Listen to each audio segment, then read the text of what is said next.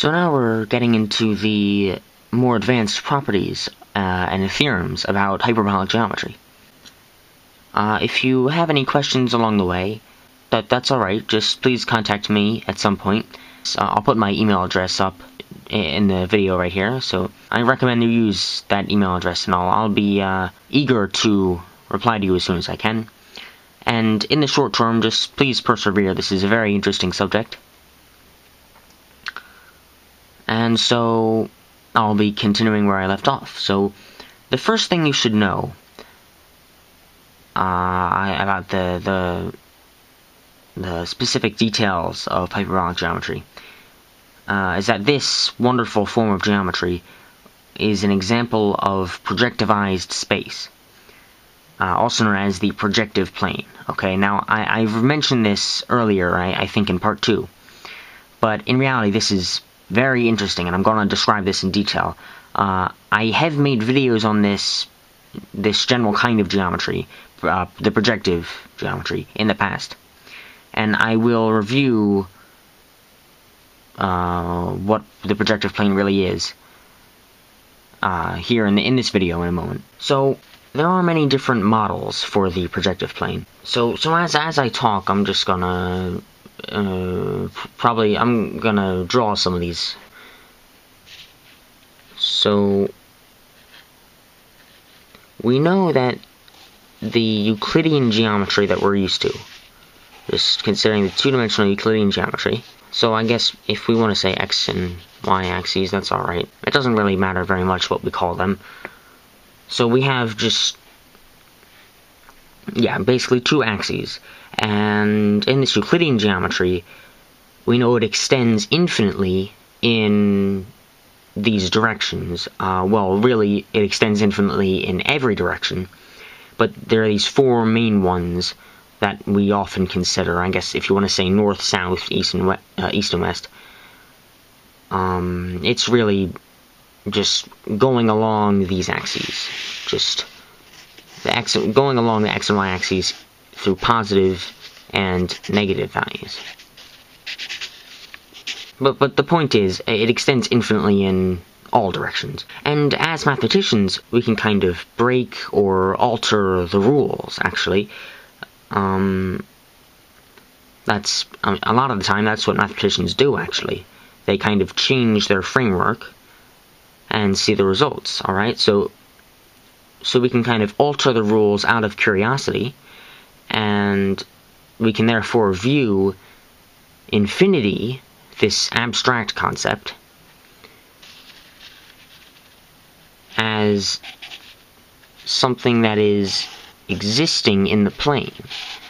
So in all directions it extends infinitely. I'm just going to illustrate that. And if infinity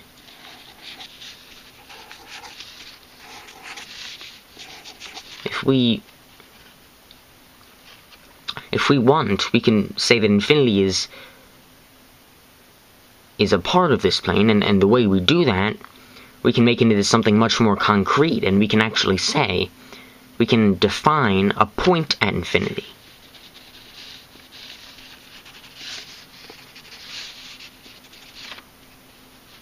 Now, this might, this is probably amazing to you. This is really quite fascinating when you first read about it. So, we mathematicians can indeed set a point at infinity. Now, note that there is no definite boundary necessarily between the finite and the infinite. Like, how far away is infinity? Well, that's difficult to answer. It's not like there is a definite boundary that we define, like it goes straight from 1000 to infinity. No, that's not true, because you can have, you can have 2000 or 10,000 or 100,000, and the numbers do increase infinitely. That's really what our theory of infinity is, but this is different. This is purely theoretical. That's what I'd like to emphasize. So, in some models of the projective plane, in some examples, in some instances, there is simply one point at infinity, and only one. Okay, so I'm gonna draw this next well, let me just explain this first image. It's kind of like how I've seen it explained before. We basically actually have simply one point at infinity. So all of these 4 points that you see, they're actually the same point. Alright, now that's amazing. That's that's truly amazing. They're really the same point. So speaking topologically, the kind of figure, or the I guess shape, if you want to think of it as a shape, the kind of result of extending this to make a point at infinity is really a sphere, actually. You actually get a sphere. It kind of folds in on itself, and we get a sphere from this. There's another model where it's actually, well, it's actually just a circle, and so that's basically kind of a simplified version of this projective plane. I'm going to say 0 here. This is just a model where, like, this is the 0 point, a point representing 0. And so let's suppose that every number has its corresponding point on this sphere, or on the surface of the sphere, I should say. And that's pretty believable, I guess. We can think of like a pair of numbers that are represented as a point on this Euclidean geometry, like, I don't know, 1, 1 or something. And that's kind of like what we're doing here, actually. It's, maybe it's a bit more complicated, but we can say, I'm pretty sure, if I understand correctly, because it all wraps in itself, but basically opposite from 0 is this 1 point at the bottom, which is the point at infinity. We just label that with an infinity sign. That's fine, that's legitimate. And so across, you can think of this as one axis, this kind of equator sort of thing. And then the y-axis, that's just another, you know, that's kind of like a meridian sort of thing. So in some models, there is only 1 point at infinity, while in others there are 2 or 3 or even more points at infinity. And that's very interesting. It's very fascinating. So, we'll get back to this. This is, I'm just going to box this. This is kind of a specific example of a model of the projective plane. We'll get to that later. It's kind of a unique case, but a more easy to understand case. We have, well, alright, that was supposed to be a circle. And it's not a very neat circle, but alright. Now we have a point here, so infinity and 0, they're almost always considered to be, you know, opposite from each other, as you might imagine. 0 and infinity, they are basically opposites. At least additively speaking. At least I would say so. Yep. Alright. And so, how I've seen it in the past, we can have other points. This is kind of like just thinking about it in one dimension. This is like a one-dimensional model. I guess I might write that, actually. One-dimensional model. This is, well, these are kind two-dimensional. Basically, it's like basically like a number line, except with the addition of a point at infinity. So, we have 1, 2, we can just think of it, just each number has its corresponding point, right? So this point is at 1, it represents 1, on like a number line or something. And then 2, and we can keep going. We can say 3, 4, 5, and these numbers increase. We can say ... And then in this geometry, we can think of something infinitely far out, just a point at infinity, we say. And of course, going the other way is also legitimate. -1, -2, -3, and it keeps going to infinity.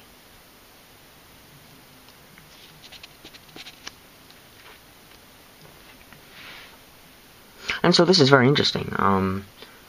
I would argue this is a manifestation of the beauty of mathematics, that we can create our own kinds of geometries simply out of curiosity, simply imagining new worlds, and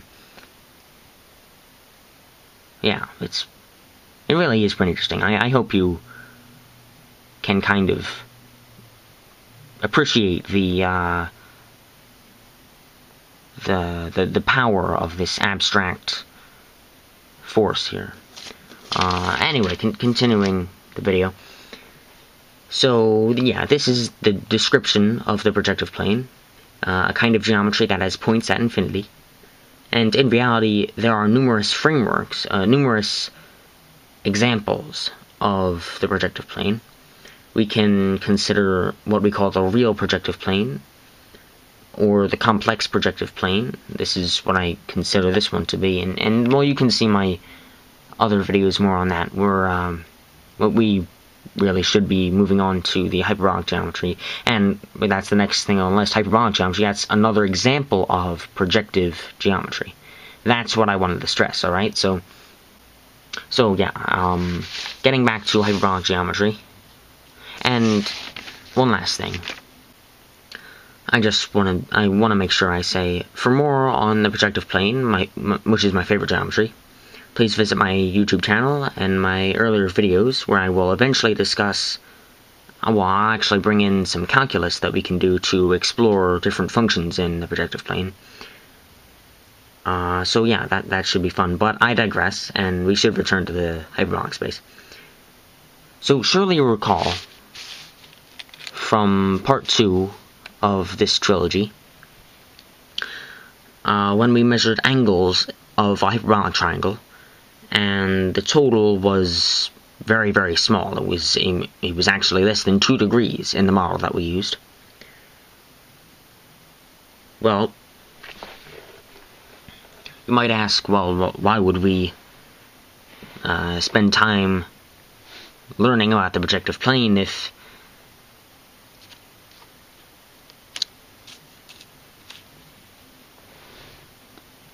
if it didn't benefit us here? Following that, you might ask, more importantly, in this model of hyperbolic space,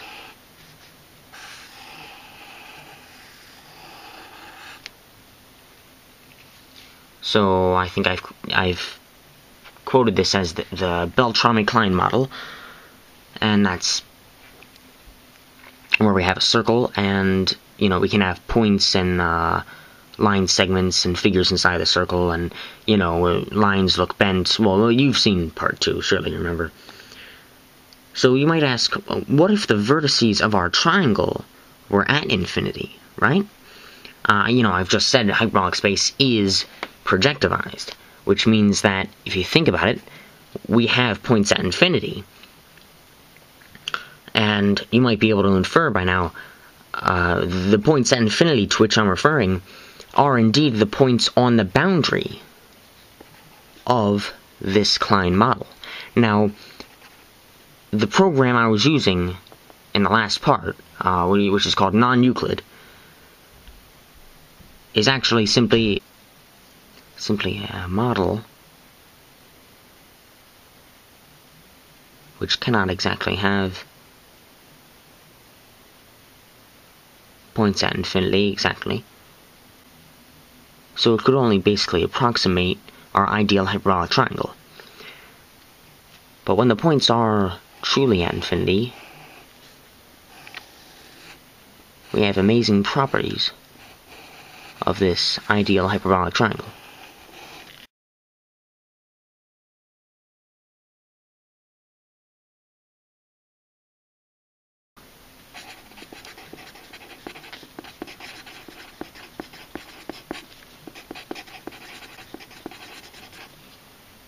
By the Gauss-Bonnet theorem,